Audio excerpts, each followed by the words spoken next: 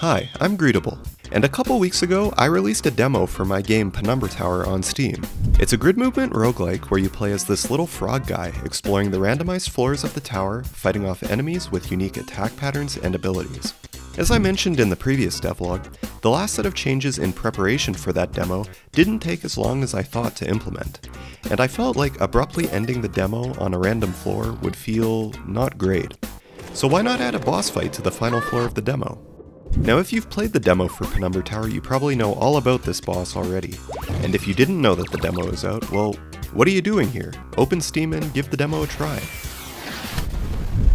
The end of any game or demo is practically begging for a boss fight, and don't I know that everybody in the comments have been begging me to work on a boss fight, but to be honest with you, I was a little worried about including a boss fight. I was doubting myself that I could even create a fight that's meaningful, balanced, or even fun to fight with the time remaining before I needed to push the demo onto Steam. So let's jump right in. First things first, I need to decide what this boss is going to be. It can't be anything crazy, it needs to be simple enough that I can feasibly create and animate the sprite with the time that I have. So after mulling over this for a while, it's going to be a giant slime.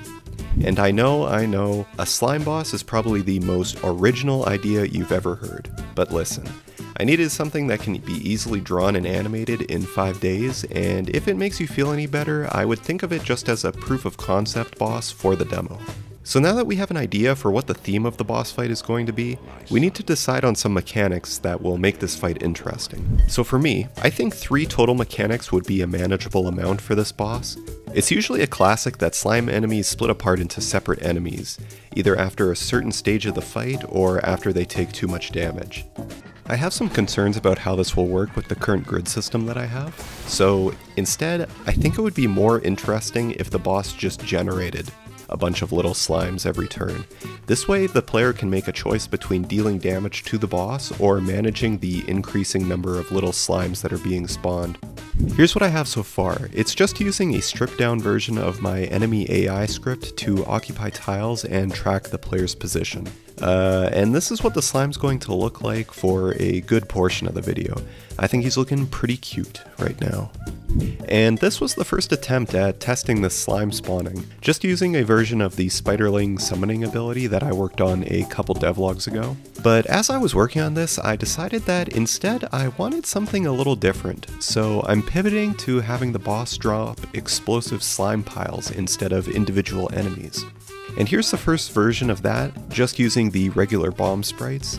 These bombs will be slightly different from the player's bombs. Instead of exploding at the end of the turn, they will explode when hit. But for now, let's move on to the second ability. Most slimes try to jump and land on the player, so we're going to do exactly that. The slime boss will jump into the air for 1 turn, giving the player the chance to move out of the way. Additionally, part of the reason why I changed the slime minions into explosives was that I wanted the impact of the jump to trigger the explosives when it lands. This ability was actually pretty simple to implement. I'm just moving the slime sprite up out of the camera view and moving its shadow, which is just a circle sprite, onto the player's tile, while disabling its colliders until it comes back down. Okay, with the easy abilities done, let's move on to the third one. For the last ability, I want the slime to shoot out a row of slime spikes out of the ground. And the way this is going to work is the boss will prep the ability the turn before, highlighting the tiles where the spikes will appear. These spikes will deal a flat damage amount to the player. And I did this by going through all of the tiles at the angles where I wanted the spikes, and I added those tiles to a list. I then looped through the list, instantiating the spike objects on those tiles. The player takes damage when colliding with one of the spikes. So this looks a little crazy right now. The blue circles are the placeholders I've used for the spikes, but they should be destroying themselves after the ability is finished, but you get the idea. And here's how it looks when it's working correctly. So the way this fight is working is the boss is randomly selecting one of the 3 abilities to use each turn. There are some edge cases I've added in too. For example, the slime cannot shoot out spikes or drop explosives while it's in the air. It also has to finish shooting out its spikes before it uses another ability. Okay, I think now is a good time to go over the sprites. Currently this is using a lot of placeholders, so I think it would be good to get some of this finalized. This is the first version I did for the slime piles. I originally was planning on the slime to be yellow, but when I made the actual boss yellow, it started to look like a Simpsons character weirdly enough, so I ended up changing it. Here's the final version of the slime pile sprite. As you can see, it's just a pile of slime with a unlit bomb embedded inside it. And this is what the sprite sheet for the slime boss looks like. I did a couple versions of its eye, that way I can animate the eye opening and closing. I also did a bunch of other polishing to the sprites inside of Unity with shaders. I mainly gave all the slime sprites a hand-drawn effect, as well as a waving effect to make them seem more jiggly. I also focused quite a bit on the jump animation, but I just did this by stretching and squishing the sprite's transform in the code. I did make a couple other tweaks, like instead of having the jumps landing deal a flat damage number, I decided to spawn in more slime spikes in an attempt to make it seem like a shockwave of slime. I also ended up making the slime explosives heal the boss, almost as if the exploded slime was getting reabsorbed back into the boss. And that's pretty much all the work I did on the demo boss. This took me 5 days to work on.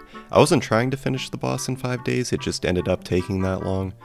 If you want to try fighting the boss, you'll need to make it to the 30th floor of the demo, and as a bonus challenge, if you're interested in trying to speedrun the demo, the fastest time I've gotten for finishing the demo is around 14 minutes.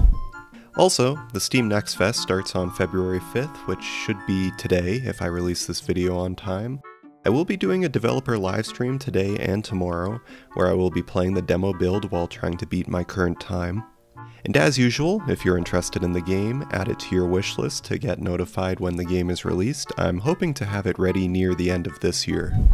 Most of the content from this video has been from at least 3 weeks ago at this point, and I've been hard at work completely rewriting the room generation code to support more dynamic room shapes amongst other things.